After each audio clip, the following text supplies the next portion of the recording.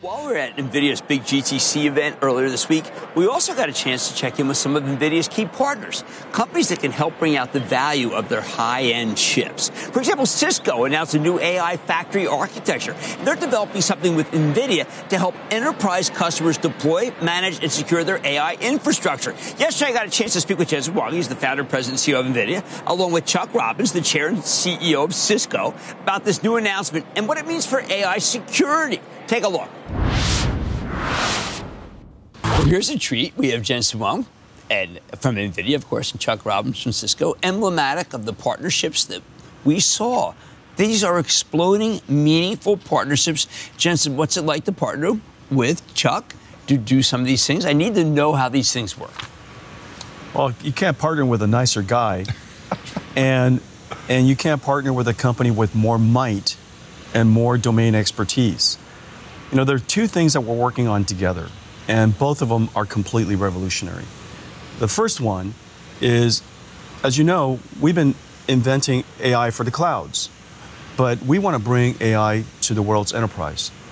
And AI reinvented the entire computing stack, from compute, networking, storage, the operating system, and the way you develop the applications on top. And yet today's IT infrastructure, enterprise IT infrastructure, is basically the same as it's been for a long time. And so Chuck and I are going to go and work on re-racking that entire infrastructure. And there's a few $billion worth, a few $trillion dollars worth of infrastructure built around the world, and we got to go reset that. That's the first thing. The second thing we're working on is, and this is an area that Cisco and Chuck's been in for a long time, and it's new for us, is telecommunications. As you know, telecommunications is also built on data centers. And that data center is about to get reinvented with 6G and AI. And so the two of us are working on a whole new stack for that. Any one of these would be $1 trillion opportunity. I know that since you bought Splunk, you're even better at these things. So what's it like to work with Jensen and the NVIDIA team, and how is it additive to Cisco, and by the way, to Cisco shareholders? Well, you can't find a nicer person to partner with than Jensen. It's been fascinating. So Jensen called me probably 14 months ago, and I said, "You're the king of the world. Why are you calling me?"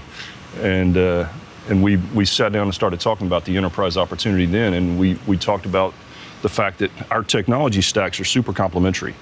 So we have, even though he does have a bit of a competition, some of your products. Yeah, but we talked about it early on, and I said, if our teams are going to do it, we're going to position our networking gear, and he's like, fine, do it, that's fine. You're with me. a lover, not a fighter. Well, he is. We're both lovers. We're both lovers. And so now we're partnering on networking. Yeah. NVIDIA. So the last announcement we made. Exactly.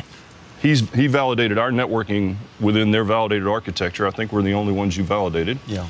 And then we agreed if a customer wanted it, we'll build an Ethernet switch based on his silicon. So we want to give the customers what they want. People at home they're looking for business to consumer, they don't understand this is actually far bigger than consumer, right? I know it hurts to say that because we have consumers watching, but it's true. It's much bigger. And when you think about the security implications of this transition that Jensen was talking about, they're going to be huge. And when you get into just the initial AI inference applications are one thing where you're going to need all this new modern infrastructure. But the second phase is this agentic AI that we talk about, and the need to reconstruct the underlying internet logic to actually enable agents to communicate with each other in a secure way and actually achieve the vision that has been laid out for agentic AI. That it's a complete restructuring. Is the system that we have now ready for agentic AI, or do we have to throw the system out, put an all new system in? Well, as you know, the computers that people run AI on are the ones that we're sitting in front of. That's what it looks like. And those systems are in none of the world's companies. Well, then we have to replace the whole world in this trillion. That's a $2, $3, $4 trillion opportunity. No question about that. Yeah, you agree too? Yeah, I mean, it's a giant journey, and we got to start it. And so that's why I called Chuck. You know, nobody knows enterprise computing better than Chuck. And so you know, we need to go and re-rack the whole world's companies. I love that term. It's very, persuasive. Yeah. Right? I mean, well, you walk in these data centers, what it is, it's just racks and racks of technology. Yep. And I think you know, we believed a year ago that the enterprise opportunity was going to dwarf what we've done in the cloud space. Right. And I've heard you say the same thing recently. So we think this opportunity is even bigger. Put your business roundtable hat on. How do we help as a country? I asked Jensen this earlier. The country has to get behind you. The administration has to get behind you. This is also a competitive world. How are we doing? Oh, I think we're winning right now, for sure. I mean, look at this guy and what we're doing in this space. And then the ecosystem that you see all around us here that's been built up around the AI factory notion. And clearly we're winning. And I would say, based on the conversations I've had with the administration, I know you've had a lot, they want to protect that lead, and they want us to win. And I believe that their policies that they're going to implement will ensure that that happens. But if you're going to put a 25% tariff on hardware, it could end up being on hardware, that is an impediment to growth.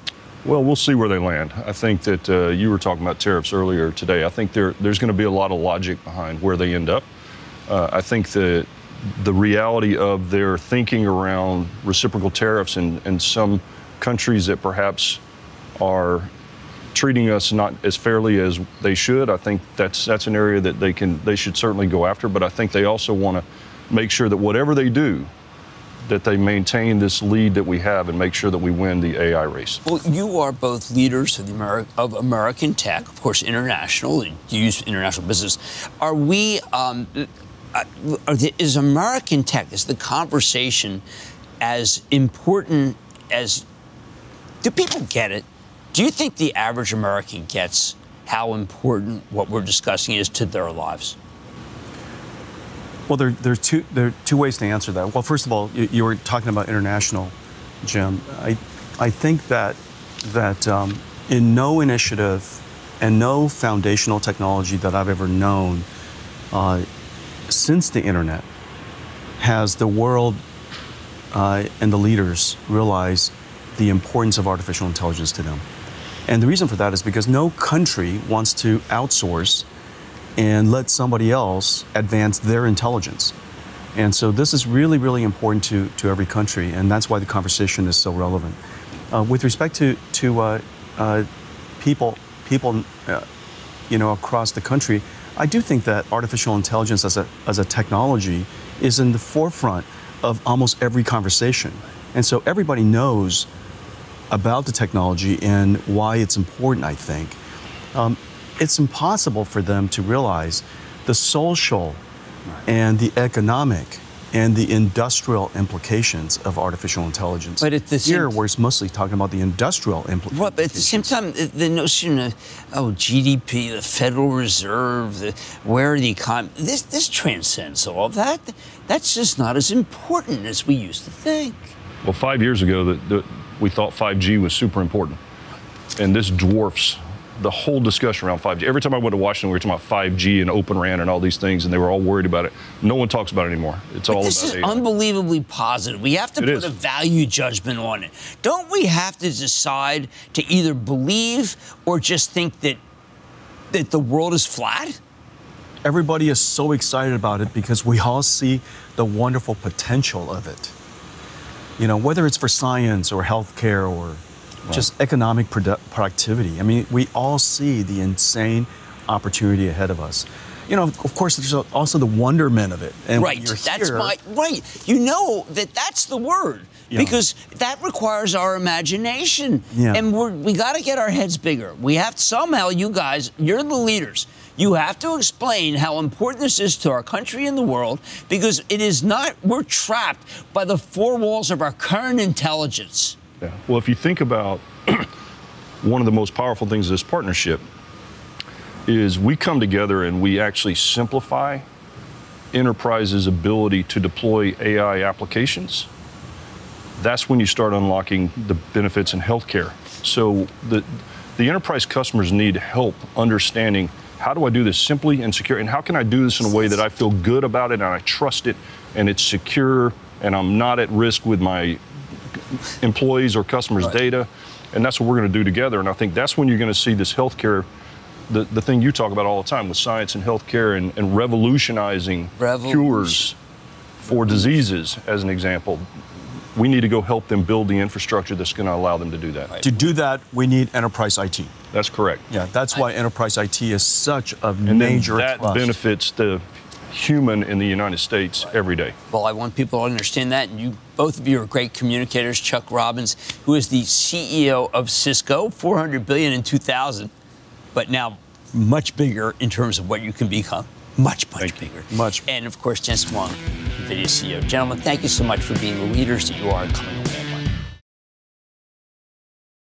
All right, I hope you're all doing well today and staying calm in this market. The S&P finished the day slightly lower, and NVIDIA finished the day nearly 0.9% higher. Today was NVIDIA's Quantum Day at GTC. Jensen Huang said that he was wrong back at CES regarding the timeline between now and when we would have useful quantum computers. He also joked about how he didn't realize that certain quantum companies were already publicly traded and that he was surprised that his comments back in January had such a massive impact on those company stocks. Earlier this week, NVIDIA also announced a new quantum computing research center in Boston, signaling that this technology will be important to NVIDIA moving forward. I do want to remind you all that NVIDIA has been involved with quantum computing for some time now, as they've been working with researchers to develop quantum supercomputers. And so I don't view quantum as a threat to NVIDIA's dominance, because they have been aware of and also involved in the quantum computing space for some time, even though they haven't said very much about it publicly. Also today, there have been many headlines talking about the fact that NVIDIA intends to invest hundreds of billions of dollars in US-based production over the coming years. And as Jensen said this week, NVIDIA is already in TSMC's Arizona plant running production silicon right now. This is very good news. For a long time, there's been an overhang on NVIDIA stock, and that overhang was the looming threat of a potential conflict in the Pacific. Remember, NVIDIA's chips are manufactured by TSMC, and about 90% of the world's most advanced chips, including NVIDIA's, are currently manufactured in Taiwan. And so, by bringing some of this manufacturing into the US, they're de-risking NVIDIA's future, as well as de-risking the future of the entire semiconductor industry. Looking ahead, we have another keynote from Jensen at Computex the night of May 18th, and then NVIDIA's next earnings report is scheduled for May 28th. So much was revealed at GTC this week that I honestly don't think I could recount all of it if I tried. We learned that demand for Blackwell this year is substantially greater than the demand for Hopper was last year. We learned about NVIDIA Dynamo. We learned about so many new partnerships, including a partnership with GM for NVIDIA to develop their driverless fleet,